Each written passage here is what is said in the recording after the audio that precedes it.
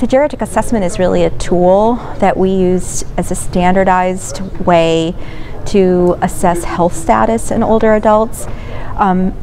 Historically, in clinical trials and in actually judgments of treatment allocation, we as oncologists use age and comorbidity, chronologic age and comorbidity, and performance status. And what we know now is that those constructs or characteristics are not the most effective way to identify patients at highest risk of poor outcomes.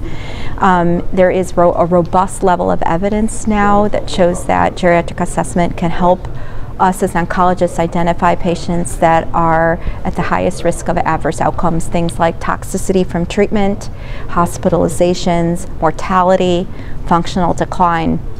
And that robust data is presented in a recent ASCO guidelines that was just published a few weeks ago. Having said that, what I was interested in is what patients and caregivers tell me in the clinic all the time. So my practice in the University of Rochester focuses on patients age 70 and over, most of whom have other medical conditions other than cancer, comorbidity, disability, that would make them unlikely candidates for therapeutic clinical trials. Yet often their life expectancy is long enough to warrant cancer treatment, and we have limited data for those patients.